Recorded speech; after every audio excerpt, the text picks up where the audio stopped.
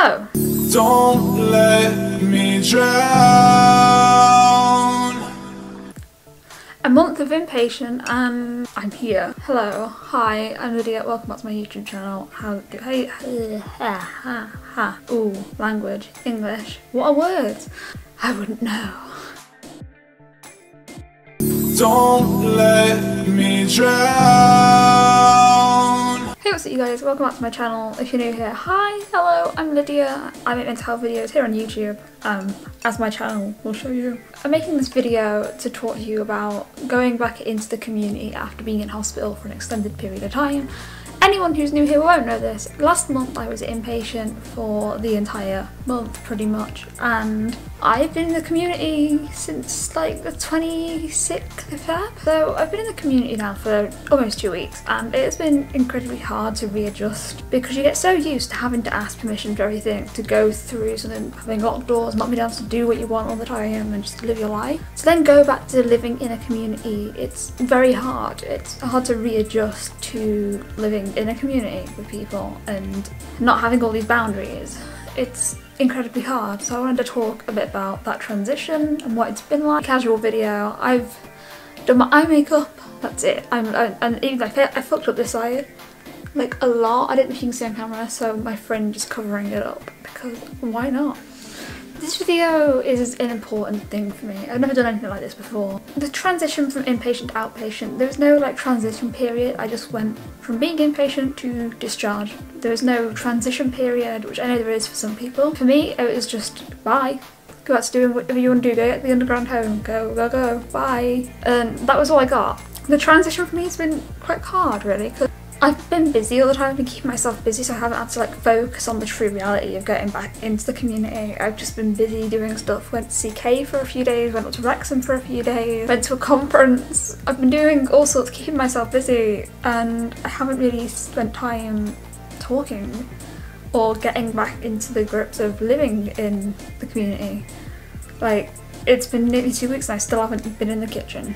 I found the transition quite easy, but it's also been hard. It's been hard because I have to remember like when to take my meds, all of that. I have to remember to eat at some point. I have to remember to do certain things to maintain a level of being okay in the community. Remembering to take medication is a really hard one because I take my meds 4 times a day. When I was in hospital, obviously I had to go and get them. They would come and give them to me. I wouldn't have to think too much about time to meds. And now I'm in the community and I was like, oh, I've got all this meds, so what do I do?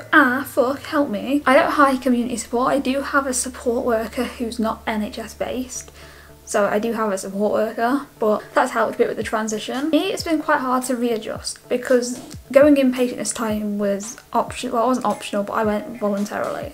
I was informal, not sectioned, so it was very different for me. Coming back into the community, I'm just a bit like, oh, how do I now maintain this level of motivation and happiness and enjoying things? It's such a hard thing to come back to. You go from having all these boundaries to, oh, you can do what you want, have fun, kids, bye, like, do what you want, bye bye. And you're impatient, you're like, I don't have these choices, I can't just go for a walk at midnight or whatever.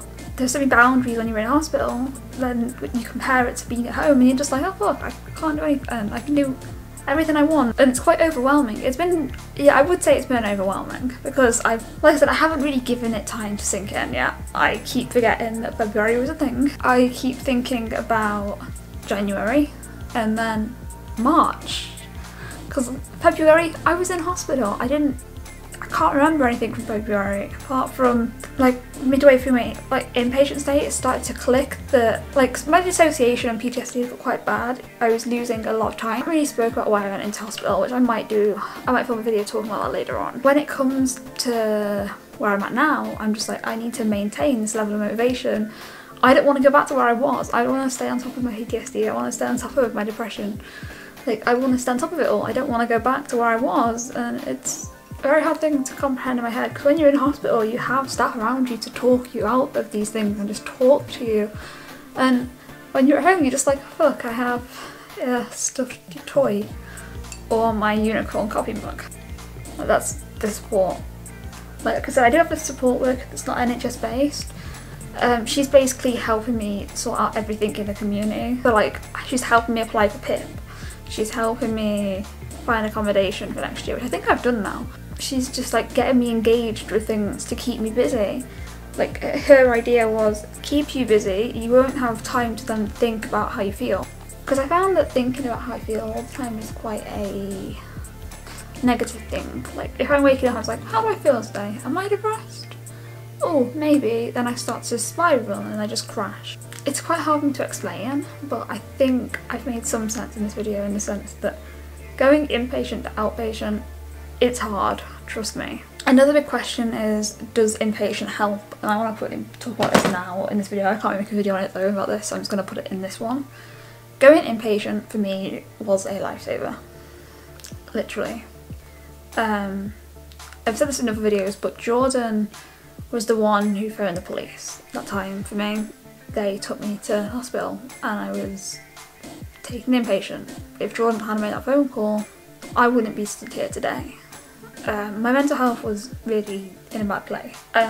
Going inpatient for me worked. I'm not saying it's going to answer everyone's problems and it's the answer to everything that you should go inpatient, because in my opinion you should try and stay in the community as long as it's safe and have someone to talk to and your mental health's not deteriorating that much. I think going inpatient has helped me this time and the last time and before then.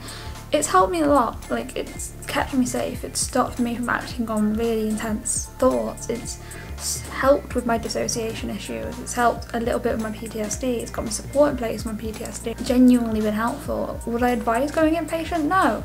Like, it's restrictive. Some people need that though, and it's okay. It's okay to need to go inpatient. It's okay to think that it's the only option. It's okay to think those things. Obviously, like, you can't just be like, I want to go inpatient, let me go inpatient. Like, it doesn't work like that. Mental health teams on the whole try and keep you in the community as long as they can.